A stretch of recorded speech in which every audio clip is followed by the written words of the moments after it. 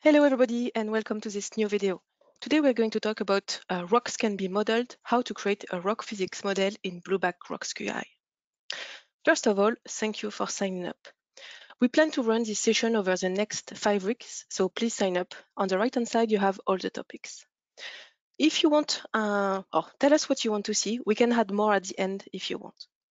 If you want to find out more, please contact your Seagal account manager or email at sales@seagal.com. The format: each session will last between 20 and 30 minutes. Each session will be recorded and you will get a copy of the recording via email approximately 24 hours after the webinar ends. The recording will also be loaded on the Seagal YouTube channel. If there is time for question, can you please submit your question via the chat tab in the GoToWebinar console. The summary of today's video. So we have our situation. We have a new well with all the suite of log except VS.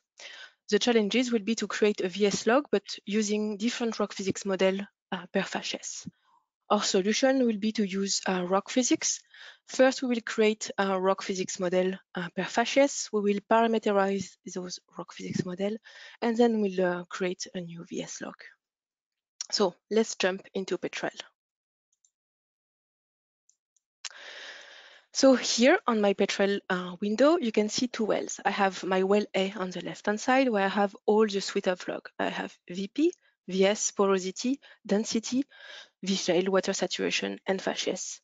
The well B here on the right-hand side is my new well. I have VP, porosity, density, V-shale, water saturation, facies, but I don't have VS. You can also right away see that I have some issues with my VP and density log. They have a lot of log. So before doing any rock physics modeling, I will first clean those logs. To do that, I will use well log editor. So well log editor and rock physics modeling can be found in Blueback Rocks QI. So Blueback Rocks QI is a bundle of seismic reservoir characterization, investigator, rock physics, and some tool from Toolbox. So here you have different tools. So you have some utilities. For these utilities, blocky modeling. Then you have different workflows. So the tool are ordered or is ordered by workflow, but each tool is independent. So you have a forward modeling workflow, an AVO classification one, property prediction, inversion, EEI, extended electric impedance, NetPay, seismic forward modeling, and ODC. So today, what I want to do first is to use a well log editor. So well log editor allows you to perform different action on different well log. So here I'm going to select my well B and my VP.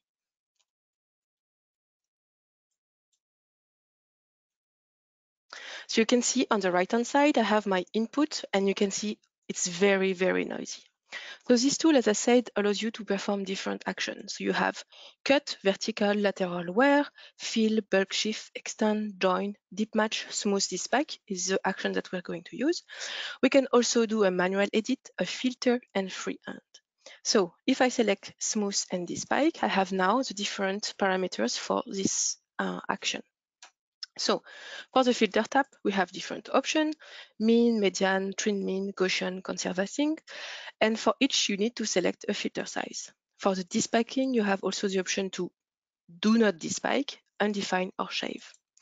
So here, I'm just going to use a large filter size, 8%, and then I can apply the action. So at the moment, when I click apply, the action is made on a virtual well log. Nothing is created yet. On the right-hand side, you have now two colors. So the well in gray, you have the input, and in green, you have the edited well log. So you can see the difference.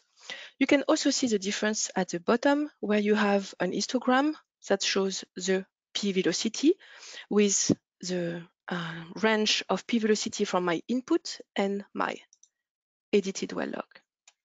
If I apply another action, you can see that both actions are seen over there. I can cancel the last action and apply it if I want. So you can apply different action, deselect one, and so on. Once you're happy with all the actions that you've performed, you can output your result. You can either overwrite or create a new well log. So I have created new well log earlier. So here is my VP and row filtered.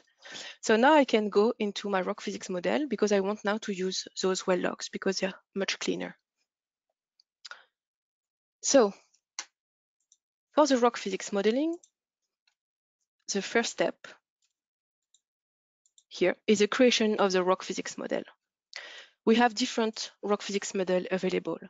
So you can order all these rock physics model. So here we have all, but we have VS prediction, VP prediction, and so on. So I want to select VS prediction.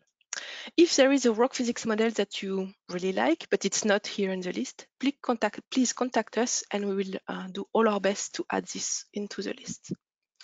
So for each rock physics model, you can select the rock physics model and you will have some description on the right-hand side and also the reference.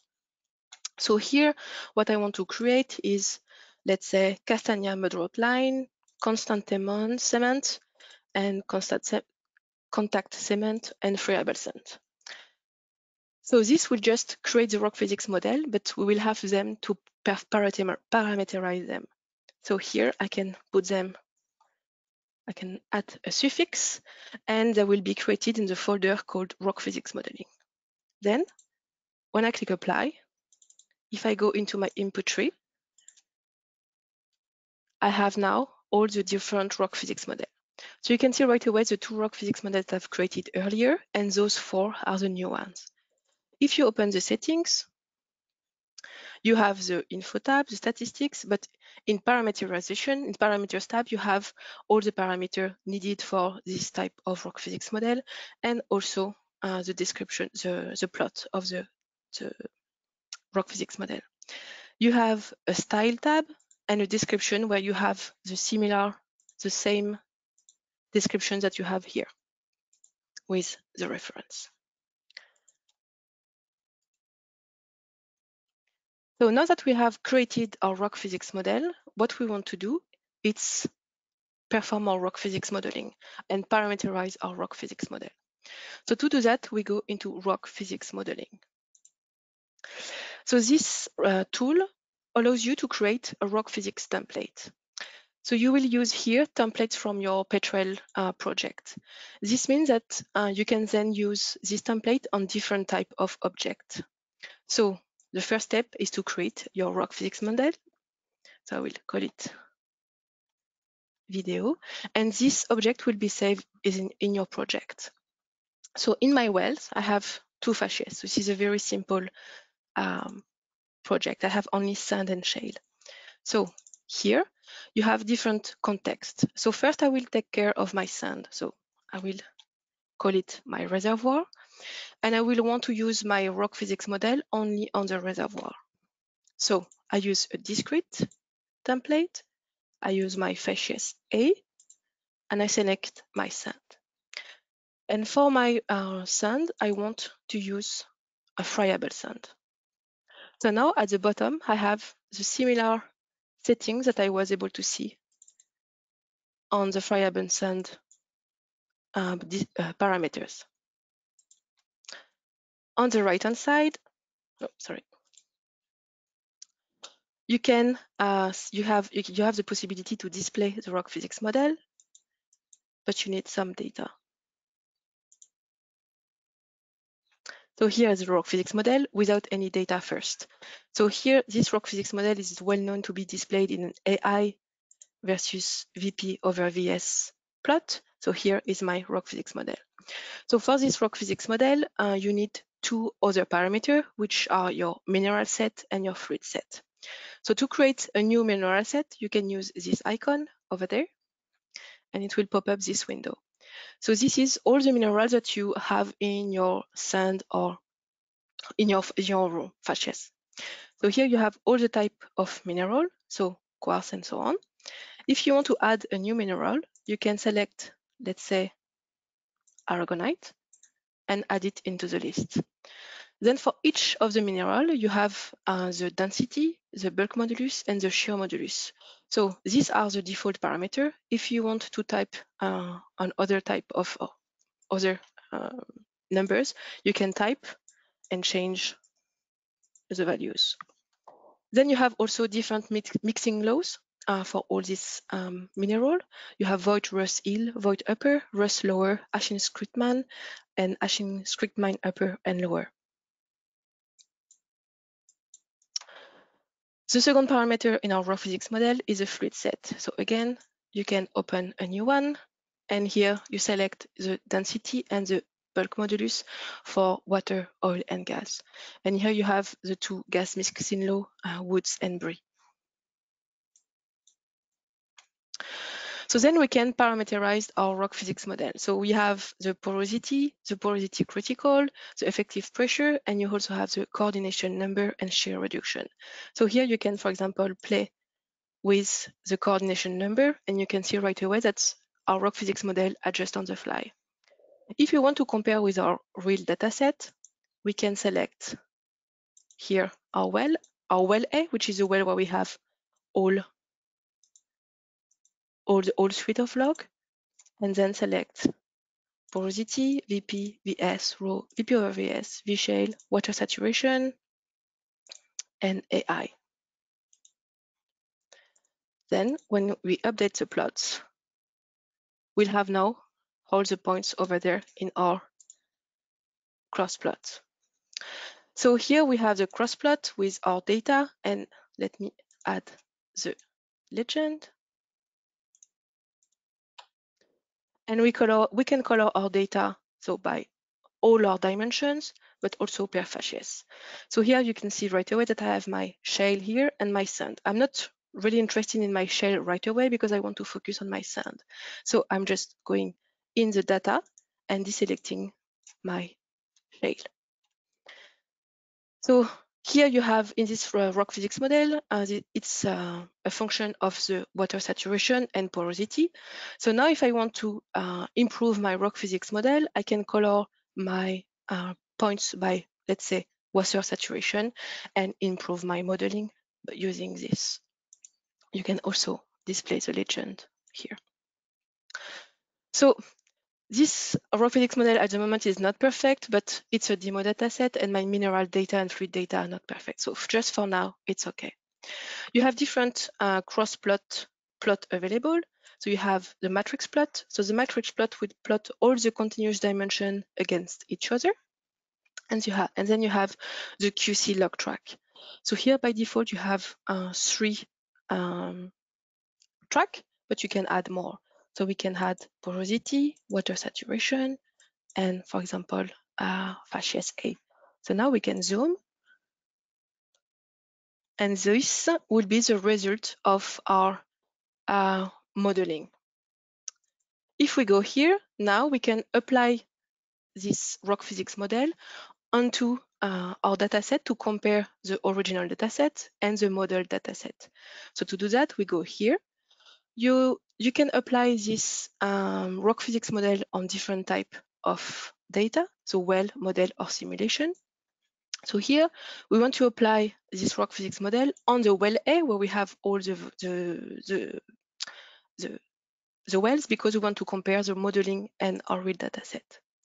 And then you have, for the rock physics model that we have selected, the different inputs that are needed. So we can use porosity, pressure, and porosity critical. We'll use the constant from the rock physics model. Then we'll use water saturation and oil saturation. I don't have gas in here. And then I will use my facies. So now I can update my plot, and I have 2 sets of points. So if I color now by dataset, I just need to change the color of one of my well. So now in black, I have my original well, my well A, and in red, I have the modeled rock physics model data. So that follows my rock physics model. I have also the result. You can see the result also here on the log tracks, where where I have my sand, I have now my well A in red and the original well in black. So you can compare your rock physics modeling.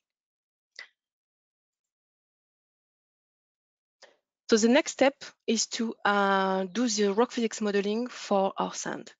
So I can go back here, deselect my sand, bring my shell, and here, go back to my rock physics template and add another tab in another line in my table. So this will be for my non-reservoir. I will also use discrete, fasces A, and shale.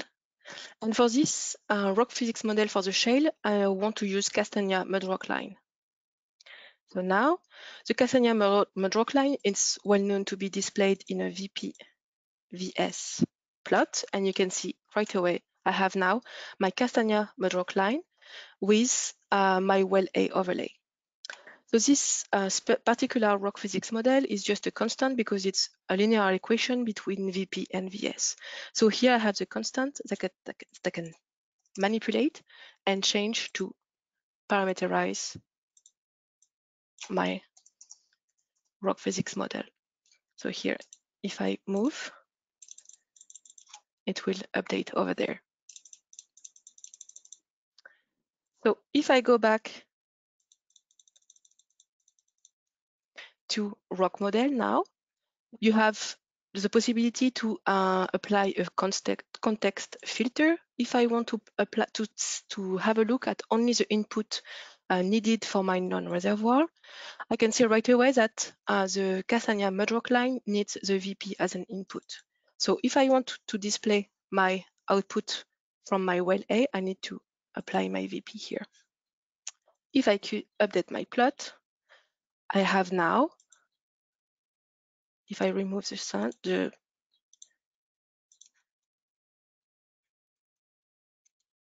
will just increase the size. I have now the data of my real well data in black and the model data in red.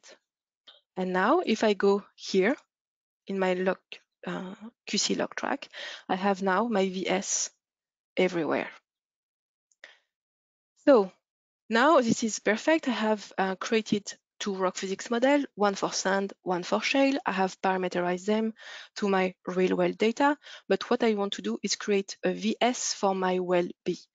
So now I will just deselect here the well A because I don't want to create a VS for my well A, I want a VS for my well B.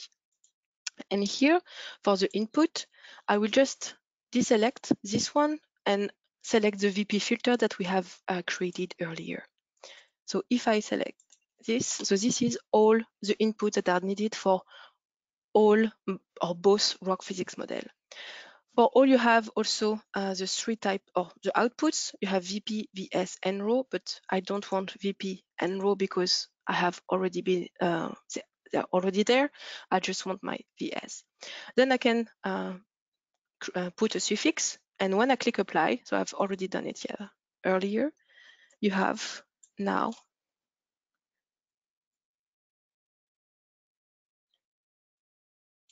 my new VS that I've created, which is for my well B. So you can see that quite quickly I have filtered my VP and row log, created two rock physics model, parameterized them using my well-known data, my well A, and then use this rock physics model on my new well, my well B. So this is the end of this video. Thank you very much for watching. We love your feedback, so please let us know how we did it and if you want to see more, what you want to see. If you have any question, please do not hesitate to send an email to support.geo@sigal.com. And don't forget to register for the next video, which is next Wednesday, where Pat Connolly we're going to talk about theoretical versus actual Chi projection. Thank you very much, and if you have some question, please do not hesitate. Thank you.